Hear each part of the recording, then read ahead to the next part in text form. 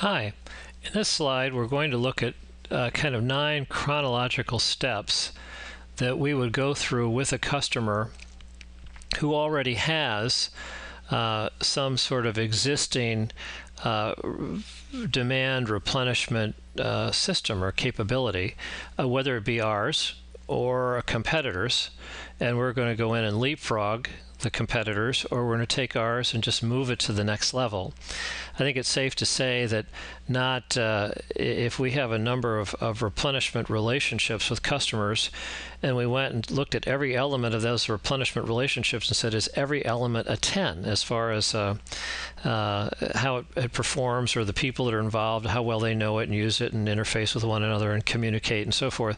The answer is, well, of course not. So it's a continuous improvement iteration. You get down to number 9, you go back to number 1 in a way. So applying it to either a target account. So if it's a target account, first of all, have they met our target criteria? If so, great.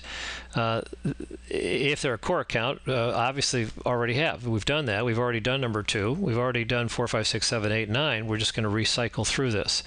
So what we're saying to a target account or even a core account is, hey, what we'd like to do is do an audit and walk through and see if we could come up with some ideas on how to improve, lower total procurement costs, improve uptime economics, and et cetera.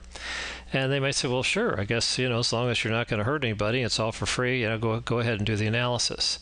So we do the analysis, and we come back and we have a proposal. On a scale from 1 to 10, it can be, hey, here are 3 things. You mind if I just go ahead and do them for you type of thing? Sure, fine.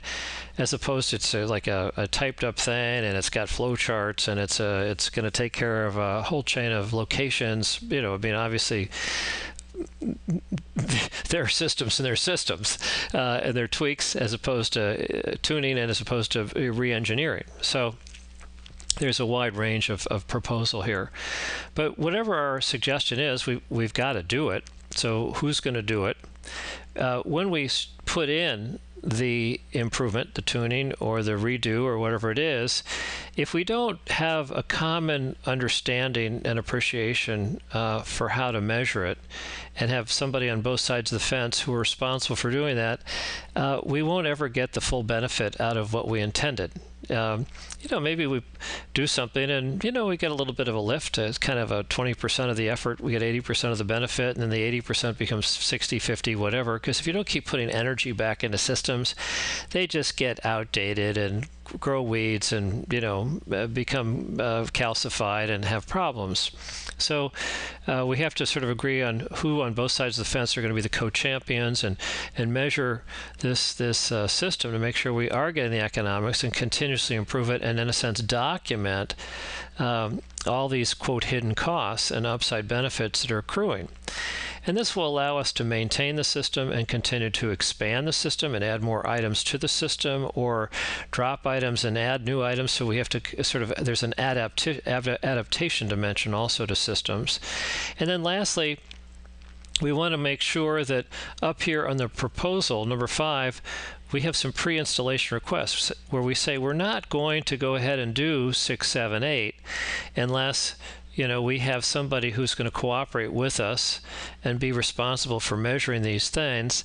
And as we do these things, we need to document the equity, because we have to have testimonials. Because otherwise what will happen is we'll get this great system up and going, we'll put all this work and so forth, and 18 months from now, a key person is going to retire or quit or get promoted, and someone new is going to come in, maybe from the outside, and some silver-tongued competitor is going to say, oh, I'll do whatever the incumbent is doing, and I'll do it all for 5% less. Well, if you can get 5% price savings, you instantly say, well, let's do it.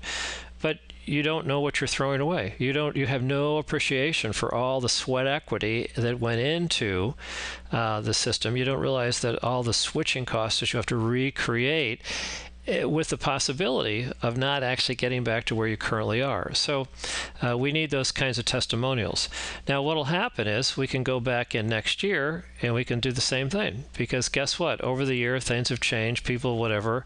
And so this is a process we have to continue to do, both with core accounts, target accounts, and even big losing accounts, because for big losing accounts we're going to come out and do an analysis and have quite a suggested redo as far as how we do business together. So those are, and if you go to, there's a footnote, go to my website at Exhibit 59. There's a 26-page sort of tutorial on inter-business process relationship improvement. And I basically use these 9 steps to organize a lot of the material that's in that tutorial. Thank you.